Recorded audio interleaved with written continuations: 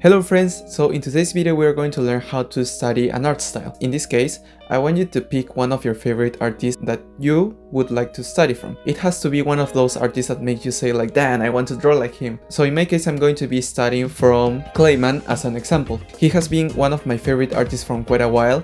I think I started following his work since his work in Heroes in Crisis, and the first time I watched his work, I was really amazed by how he draws his figures so accurately. Like, the proportions were really amazing, the anatomy was really amazing, the way he renders was also really good, and also the way he tells the stories was like really cinematic to me, which is something that I really love. And I think it's from him that I started studying and investigating more into the cinematic world and how composition works and how to film and how light works. So yeah, he's one of my biggest inspirations from quite a while.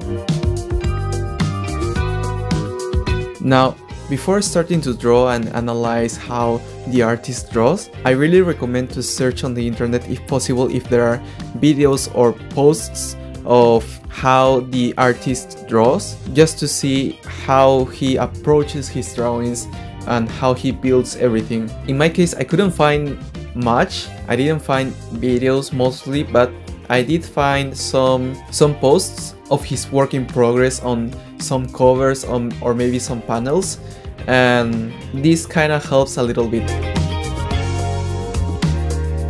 Okay, so I think for this study I'm going to choose one of the covers from Clayman. Let's see if we can figure out how he draws his figures.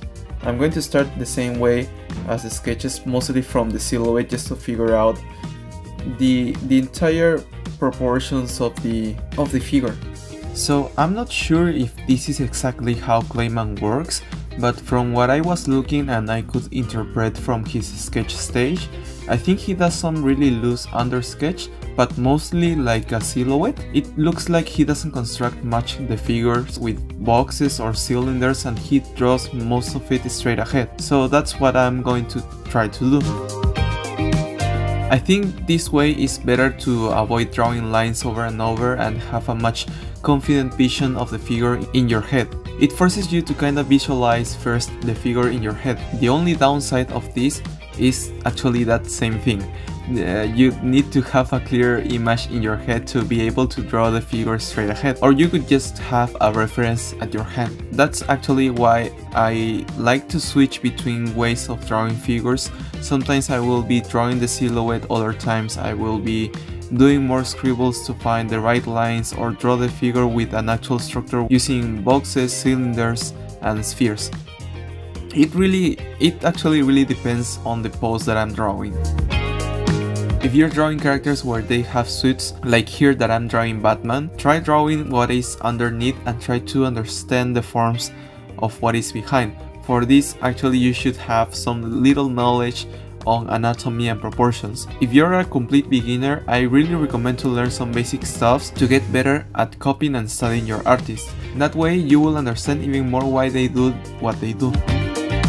When you're doing your studies, try to compare the scale and proportions of what you're drawing. For example, where does the hand end in comparison to other parts of the body, or how large is the head in comparison to the chest, and so on. Try to compare a lot to see what things you can improve in your study. By doing this, you will interiorize what you're learning because you're actually learning from your mistakes. And this way is much easier because you actually have the final piece in your hand. And you will see what things you need to improve. Maybe it's anatomy, maybe it's perspective, maybe it's proportions, and so on. The goal is to be just close enough to understand the way how the artist draws and simplify the forms. But keep in mind, this is just a study, so don't worry if it isn't perfect, there is always a next time. Besides, the more studies you actually do, the better for your observation skills, and you will end up interiorizing more stuffs from the artist that you're studying.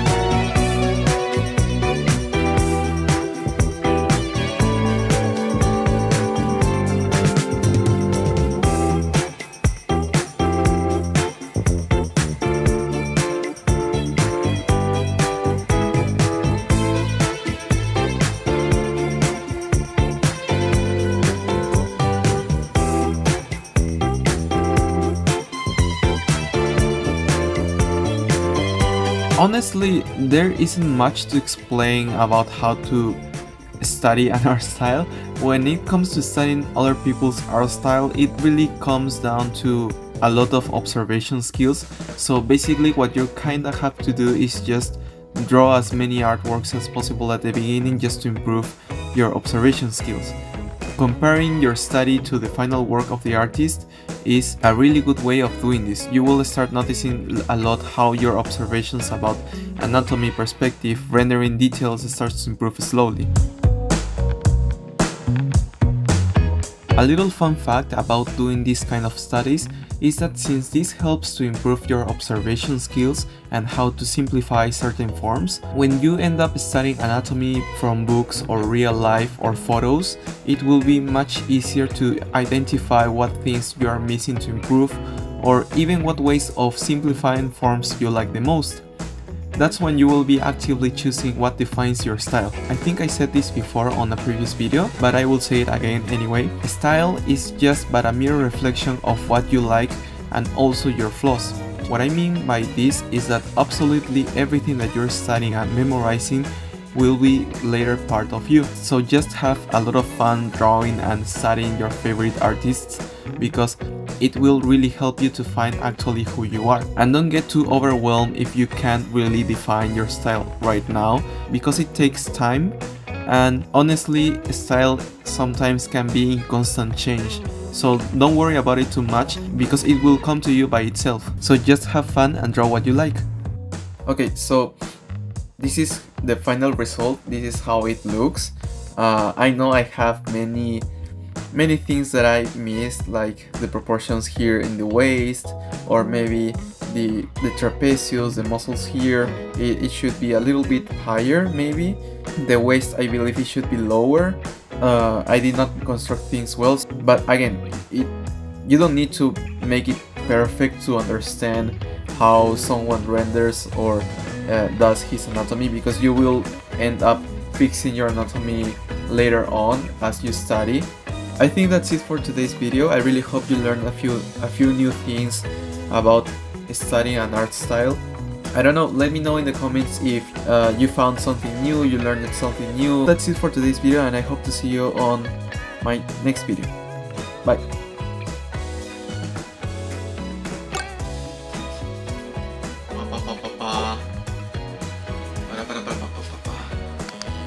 Hello friends, so no, wait. Hello friends, so in today's video we are going to learn how to... Ay, porque es tan difícil.